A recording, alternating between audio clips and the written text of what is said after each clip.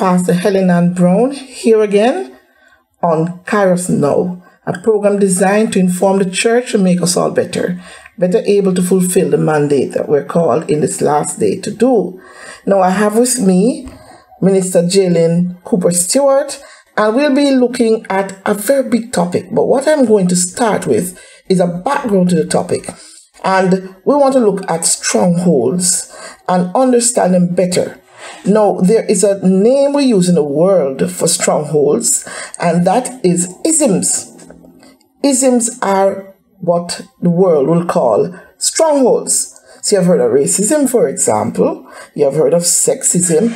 These are isms. Minister Stewart, where in the Bible do you recall? You might not be able to quote the scripture off the top of your head, but where do you recall the word strongholds coming up in the Bible?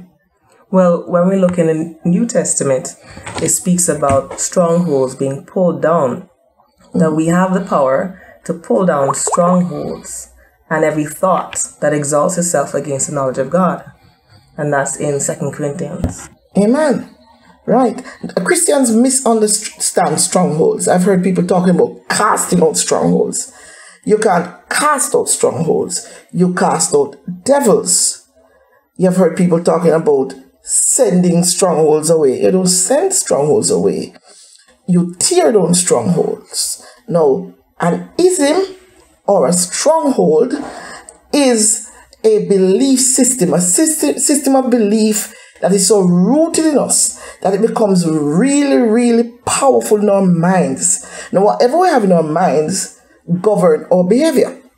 So if I have racism in my mind, if I believe black people not nice and black people wicked and them lazy and them dirty, then definitely I am going to behave out of that belief system. That's what an ism is, or as the Bible calls it, a stronghold.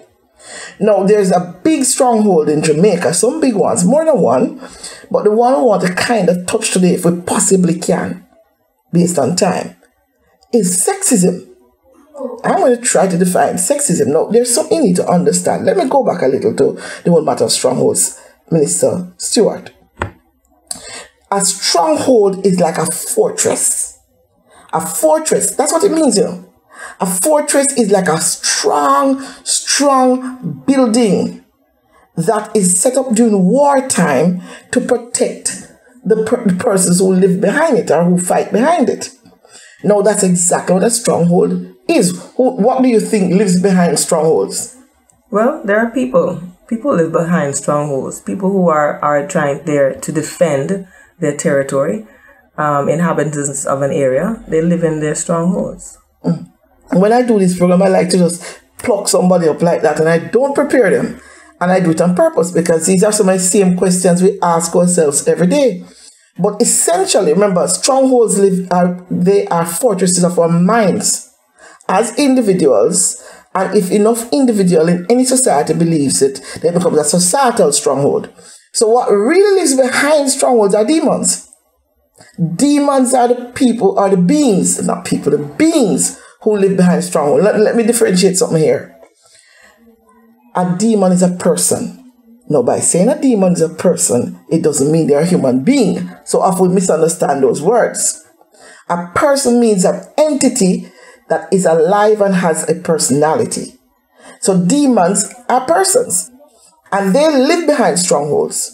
So when we have all these isms in our minds, when we have all these strongholds, these fortification, behind them eventually the demons take up residence and they begin to fight from behind it. That is why we have to pull down strongholds. That's why we have to cast down strongholds, because living behind the strongholds are serious demons. Now, any thoughts so far? Yes, I'm thinking that, you know, when we have strongholds set up around us, we are not necessarily aware that they're there. And they come in as thoughts that we accept. And over time, because they are built up and accepted by us, we don't see the error in it.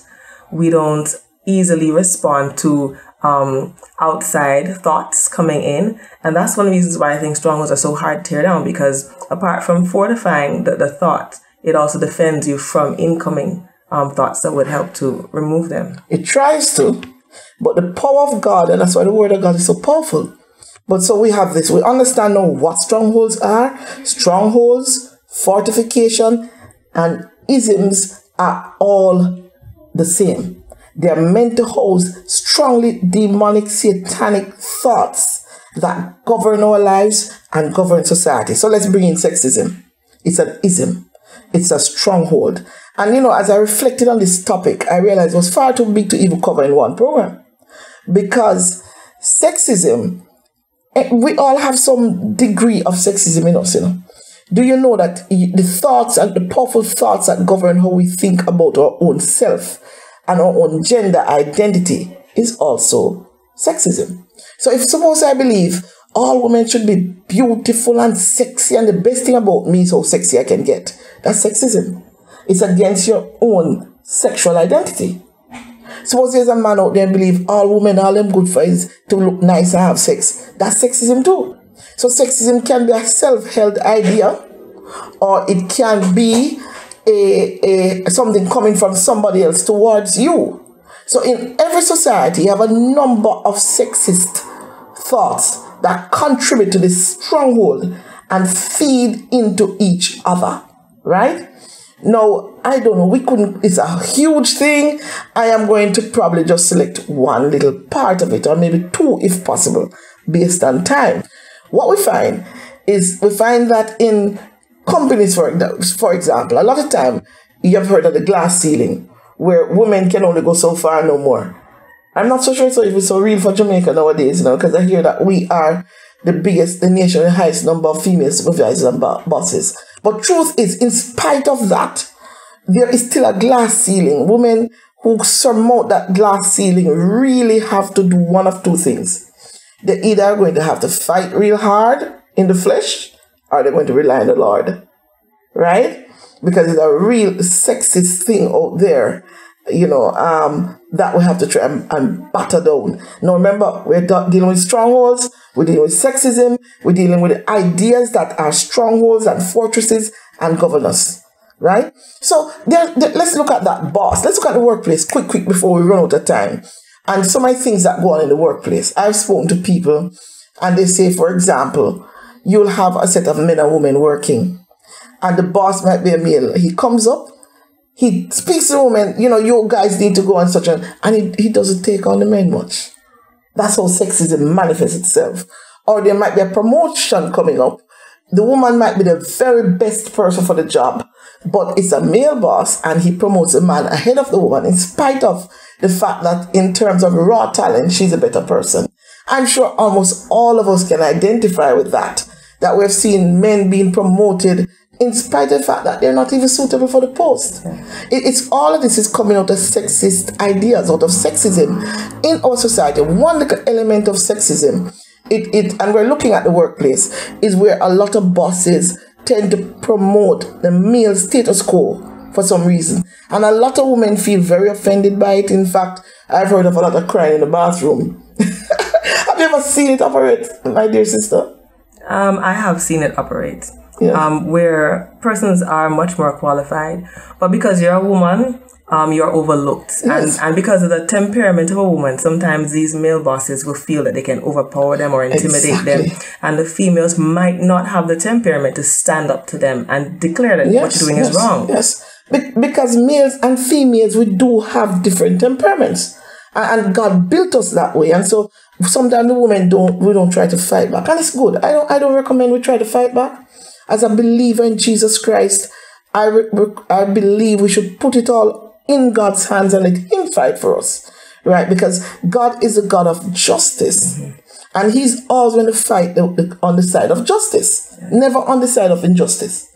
So we see it in the workplace, the woman in the bathroom crying because some male boss has stomped on her like that, Sometimes you see it manifest in the workplace again, that a lot of dirty jobs are given to women. A classic one I heard about a few years ago was in a church context. And there was this woman, a highly anointed woman. And the particular denomination would send her out to work in churches, pastoring. They always selected the worst churches they could find in areas where no male wanted to go. And each time she was put there, the Lord came through and the church just grew and the power of God fell. You know what would happen next? They moved her, put a male pastor, put her somewhere else that was really way down, and the same thing would happen. Till one time I heard that they placed her in a church that nobody would go because it was almost seen like under a curse. Once I heard there was a pig inside the baptismal pool at some point. I don't know how the story goes, you know. That was the church she was put at. What do you think God did? I think God showed up. Amen. God showed up anyway. And so we can commit ourselves to God. Even in the church, you find a lot of sexism. But if there's one place that should deal with sexism, it's a church. Yes. Because we're called to pull down strongholds. We have to discuss a lot more about strongholds, you know, because the church does not understand strongholds. We fight strongholds by the word of God. That's the only weapon that can pull down strongholds. Because they're thoughts and ideas. You have to institute God's thoughts and ideas from his word to break it down. That's the only way. You could cry and shout and scream and speak in tongues and command it to flee all you want. That's what you do to the persons living behind the stronghold. That is the demons. But you can't do that to the stronghold itself. And if you want to get at the demons, you have to tear down the strongholds.